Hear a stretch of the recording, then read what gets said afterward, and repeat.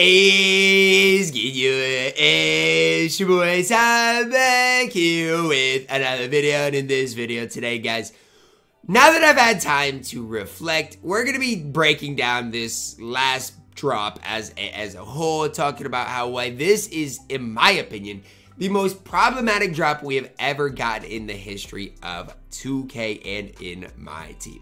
Now, before I dive into it, guys, you guys, a lot of people get mad at me. Ty, you're the problem. You buy packs. Okay, like, you do realize I play in tournaments every week, and I need the best team, right? Like, I feel like people are so oblivious. Yes, for me, I got to do what I got to do. I have to get the best team in the game on my main account. For you guys out there, you do not need the best team in the game to play, offline modes or play in triple threat, to play in clutch time, or even unlimited. You do not need the best team in the game. So that's why when I advise you guys, yes, sometimes I don't take my own advice that I give to you guys, but there are reasons for that. Now let's talk about why this is such a bad concept and why this is probably the week, and I'm going to be straight up honest, I think 2K made double the amount of money this drop than in any drop before this week. Now, let's break down why. Why? It's because it's all gambling. That's this drop. It's all gambling. And I see a lot of people like, oh yeah, this is what 2K did when they got rid of the auction house. I mean, to an extent, yes. But on the same side of it, it's yes, that's part of it. But at the same side, or at the same time, with what they've done with unauctionable players, they could have just done that this year and put cards in packs that are unauctionable inserts. Like that's what they could have done. So yes, the auction, you could say the auction house would save things, but not if they're not even going to be available. Like that's the problem. Even the player market. As many people want to hate on the player market and say the player market's ruined the game. I mean, sure, the auction house was better than the player market. I don't think anybody's going to doubt that. But the big problem here is there's a player market that's not accessible. Like, you're putting, how many of these cards are not in the player market? 1, 2, 3, 4, 5, 6, 7, 8, 9, 10, 11, 12, 13, 14, 15. 15 of these cards in packs are not in the player market. The amount of cards that are in the player market, you're looking at 16 total cards in the player market. 15 aren't in the player market. I mean, you have to gamble for every Galaxy Opal. It's sad. And I'm just gonna be honest with you guys, and I hope that nobody gets mad at me for saying this. Gambling is one of the most addicting things in the entire in the world. And I'll even talk about it sports betting wise. I think how easily accessible it is on people's phones now. It's worse than nearly any other thing that this world has to offer. Because most people, when they sports bet, they don't do research enough. They just do it casually, and they lose money, and then they lose money, and they're like, well, eventually I'm gonna hit, right? Like eventually I'm gonna hit big, right? And it's the same thing with these packs. People think eventually they're gonna hit big. Eventually they're gonna pull a Galaxy Opal. And then they rip. And then they rip. And then they rip. They're $200 in. And then they finally pull their first Galaxy Opal. And then their Galaxy Opal that they pull is going to be, let's say, like I'm just going to, Mac McClung. Oh, well, I really wanted Brown. I really wanted Giannis. So I'm going to rip. I'm going to rip, and then I'm going to rip. Then you're $500 in before you finally pull one of them. Then you need to pull the other one. Then you need to feel like you need to pull Kareem. And then you're $1,000 into this thing. And you don't, it's all gambling. There's no guarantees with this thing. And I think that's the big problem. The other problem is, even this lock-ins for the sets is gambling too. You have a 20% chance to pull Brown, a 20% chance to pull Giannis. Yes, some of the other Galaxy Opals, at least in the Western Conference, are fine. Like SGA is good. Some others are good. But it's all gambling. All gambling. And I think that's the big problem I have with it is, why is there not another way to go about this? Why is this, number one, not an option pack? Why, if here's what I would have done, 2K. Even if you had to make these more expensive, make these be an option pack right here.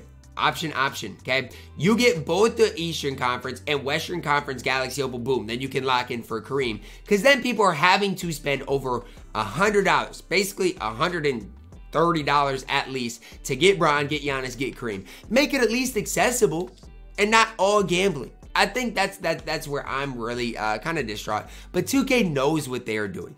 They know that some people love this type of content, and some people love the thrill of packs. And I'm gonna say it like this: the thrill of packs this year has not really been there because everything has been in the player market.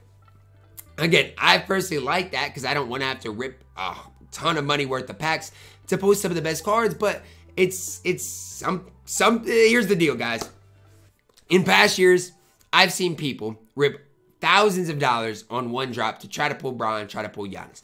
And if they can just lock in for it, for $100, then 2K's losing out on so much money. And 2K knows that. And I think that's what 2K is trying to do with these packs. But what they failed to realize is, for the majority of this community, this content was absolutely useless. It's not accessible. There's no way to grind for it. And it's just, the players aren't even in the player market. Like, I don't even care if you put, even if they would just put Kareem behind a big time paywall. Okay, make Kareem 500,000 VC. He's 100 overall. Okay, I get it. But eventually, you got to make players directly viable. Make Bron, make Giannis 250,000 VC apiece. So by the time you get Kareem, by the time you get Giannis and Bron, you're spending $200 on 3 cards. That's plenty, but at least it's not all tied behind gambling. Make them $1 million MT in the player market. That's what they would have been with the auction house anyways.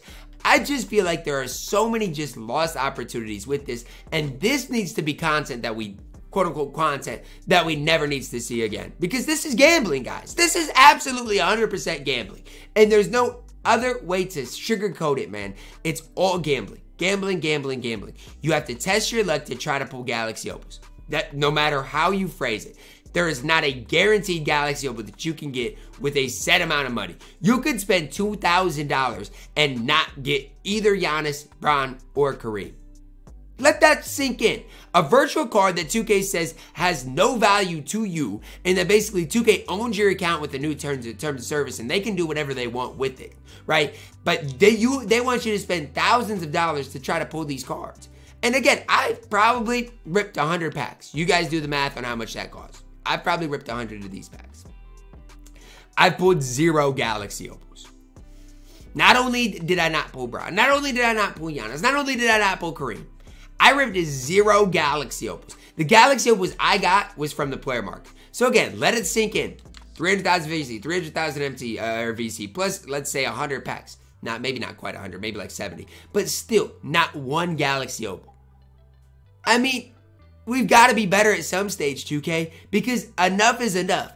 2K thinks, oh, they got everybody everybody under this thing, that everybody's gonna stay in the community and continue to play my team. That's not the case, because if people can't get their favorite cards, Bron, Giannis, Kareem, whatever, like Kareem's 100 overall, he's like a special insert, but like Bron and Giannis, they're nothing special. They're just in this drop, and the fact that you can't even get them out of this. It's an equal chance pack. The fact that it's not a choice pack, an option pack, I think is the biggest problem with this drop.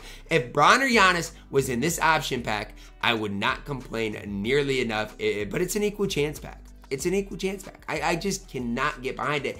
And then for them to say, oh yeah, the winners of all these dunk contests, the winners of the 3-point contest, the skills challenge, all this stuff, whatever, they're all hidden behind a paywall too. It's in gambling. It's not even just a paywall. It's gambling. And so I don't know.